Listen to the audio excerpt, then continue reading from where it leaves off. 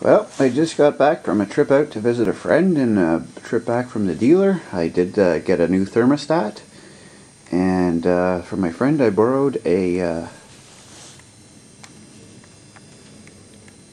13 mil to fit on, if I can get it away from the light here, so I can fit on here and loosen this off.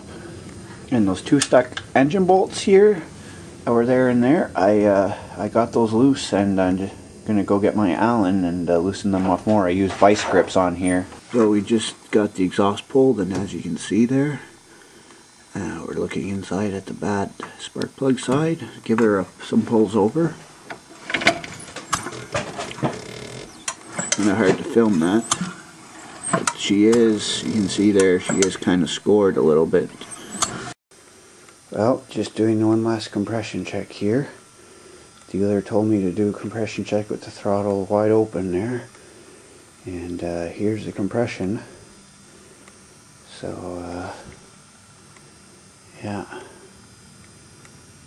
there's the compression on the good side.